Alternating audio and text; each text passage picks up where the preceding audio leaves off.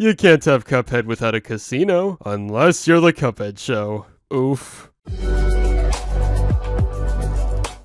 Cuphead was never really about the story, but there are still a few elements we can't deny about it. The brothers grew up in a magical place called Inkwell Isle. They wander far from home and end up at the Devil's Casino. They come across wacky minions and then meet the devil himself. Win one more roll, and all the loot in my casino is yours! So our heroes make a few bets here and there, go on an adventure of souls, and the rest is history. But here's the thing. What you expect to happen during the new Netflix cartoon might not actually happen. During the trailer, one clue reveals itself in the first few seconds. We see this nice shot of Inkwell Isle, which includes places from everywhere in the game. The observatory, Elder Kettle's house, the carnival, the city, yeah, there's a lot. You would expect an entrance to the Devil's Casino somewhere around here, but I don't see anything. We also have to realize that throughout the trailer, there's really not much of a casino either. We get a glimpse at the Devil's Carnival, Carnival, which I guess he owns. Based on the information we have, it looks like we either won't be getting the casino, or it'll just have a much smaller role.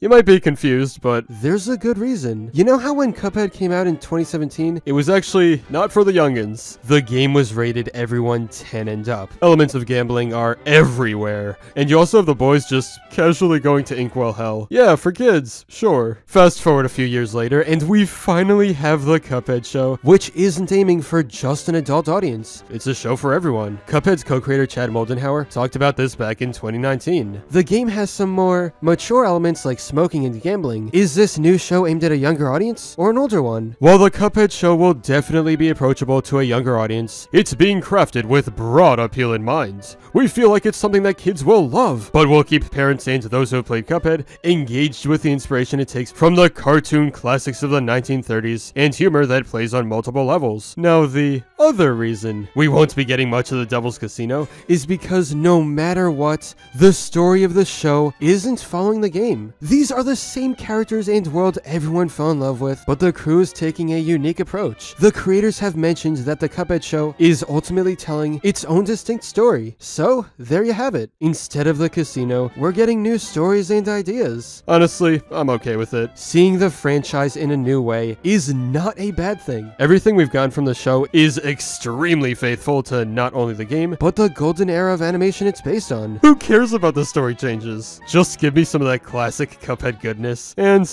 I'm sold. I'll get that cup! Head?